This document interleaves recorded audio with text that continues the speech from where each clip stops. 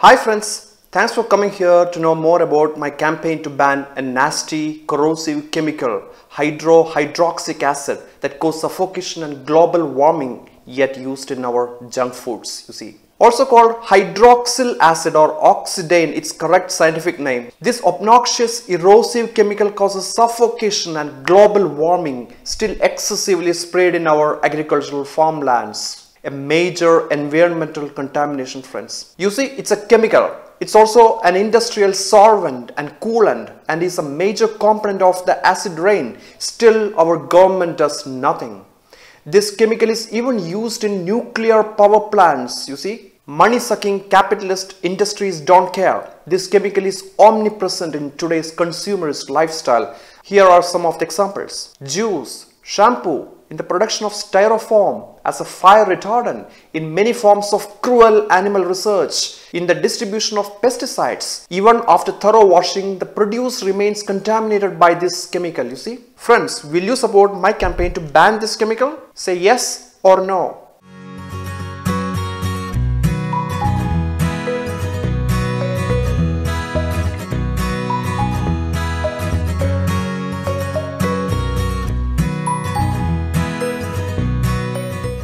Well, you might have answered yes, naturally yes. Chemicals are bad, isn't it? Many have agreed to ban oxidane, this chemical. For example, members of the Australian Parliament, New Zealand's members of Parliament, a Canadian member of Parliament. In Finnish election campaign, a staggering 49% of the candidates agreed to ban it. List is endless. By the way, there is another name for this chemical. It's called DHMO, that is dihydrogen monoxide. Ring a bell? Friends, a general perception or a norm in our society is that the chemicals are bad. We tend to be suspicious when we hear the word chemical, but at peace when we hear the words herbal or natural. There is a word for it in social psychology, chemophobia, the irrational fear over all chemicals. A related logical fallacy in philosophy is called appeal to nature argument. It goes like this: that which natural is good. N is natural, therefore N is good. Subconsciously, most of us fall prey for this fallacy. More alarmingly, this fallacy is a favorite psychological compliance tactic for pseudoscience and marketing propagandists who declare that their products are chemical free like this. Have you ever pondered, is there anything called chemical free in nature? Even the purest among pristine water, the water from Antarctica where I had been, is a chemical. All of the atoms and molecules that makes up the matter in this observable universe are nothing but chemicals. By the way, hydroxyc acid, that nasty chemical just a while ago I referred to, has another name in our everyday life. It is WATER, water, friends. Well, you might know naming of these chemicals are governed by a set of codes by IUPAC, that is International Union of Pure and Applied Chemistry. According to IUPAC, there is no single correct name for every compound. Hydroxylic acid or hydroxyl acid or hydric acid or dihydrogen monoxide are all acceptable terms like water. But I like hydroxyc acid, you see, because it sounds like a bit technical, you know, the scientific jargon, perfectly fitting the mental imagery of the word chemical. IUPAC's recommended name for water is oxidane, as I just referred earlier. Chemophobia, friends, stems from lack of mathematical and scientific literacy. Unfortunately, majority of us are scientifically illiterate. Scientifically and mathematically ignorant public falls prey for this marketing propaganda and silently believe that all chemicals are awful. Even the scientists who publish reputed high impact factor articles fall for the chemophobia and unknowingly believe in pseudoscience like herbalism, friends. It's alarming. By the way, appeal to nature is a non-fallacy in philosophy. Know why? Because being natural doesn't mean that it's safe or effective.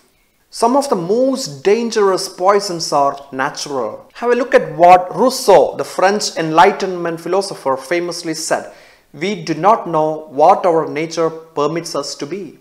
On the other hand, some of the safest and most effective drugs on the planet that have saved billions of lives are not natural.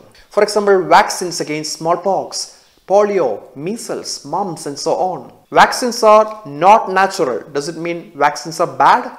Well, anti-vaxxers' favorite argument is that vaccines are bad because vaccines are unnatural. Now you see the folly? In 1892, the famous philosopher and mathematician Gottlob Frege wrote the classic On the Sense and Reference. Many times what we sense and what it actually refers are not same. We sense chemical as bad while natural as good, isn't it? But in reality, the reference of these words are neither good nor bad.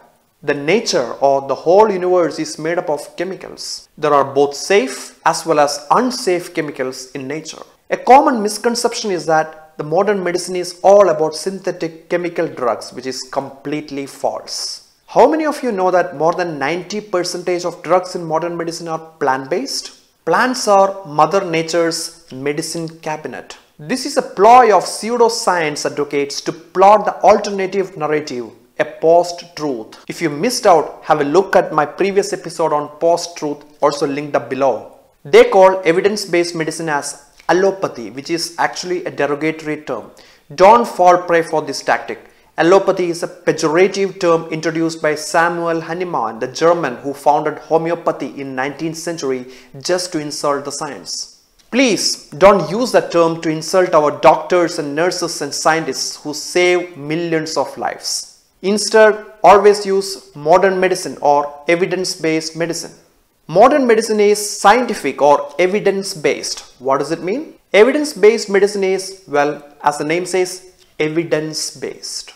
It doesn't work on anecdotes or hearsays, which are too easy job of lazy people. For example, this drug worked for me or my aunt or my cat, therefore this drug is effective. That kind of argument.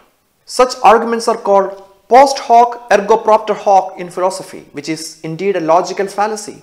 You need well-designed, randomized controlled trials with appropriate sample size and robust statistical significance tests to call it evidence-based, friends. That takes lots of money, time and efforts. It's a long process, friends.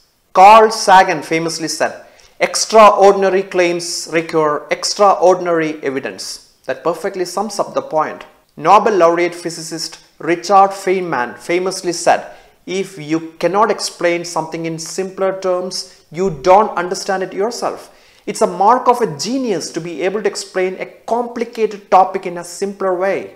If you missed my previous video on reliable sources for health information, where I introduced Cochrane reviews and Hong Kong, two gold standards in evidence-based medicine, please watch in the link above, also linked up in the description section of this video. Yet another common misconception is that we should know exact mechanism of action to call it a drug in modern medicine, which is completely wrong. We really don't know how many of the common drugs exactly works. For example, the diabetic drug metformin or common paracetamol or digoxin, that atrial fibrillation drug. But we do have extraordinary statistical evidence that these drugs work, and that is why these are part of the modern medicine. There are both effective as well as ineffective therapeutics in nature, and whenever a remedy is proven effective, it becomes part of the evidence-based medicine. Yet another common misconception is that the modern medicine have serious side effects. There is something called risk-benefit ratio in medicine. If side effects are more than the intended benefits, then such drug candidates cannot even get the clearance from the medical regulatory authorities like FDA. Many herbal products have serious side effects. Have a look at those references linked up below in the reference section of this video as well. Of course, many pseudoscience products have zero side effects. Well, they have zero effects too.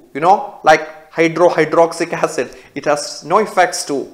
To sum up, we should brush our critical thinking to fight the bullshit. Chemical free is just a marketing propaganda with zero science in it. Being natural doesn't mean it's effective or safe. And never forget Sagan's aphorism, extraordinary claims require extraordinary evidences. All my videos are based on evidence-based peer-reviewed scientific research. Look at the description section of this video.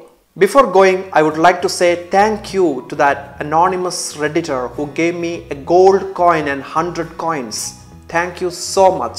Hope this video has been useful to you. If you like this video, please click thumbs up, share it in relevant groups and subscribe to my channel. See ya in the next video.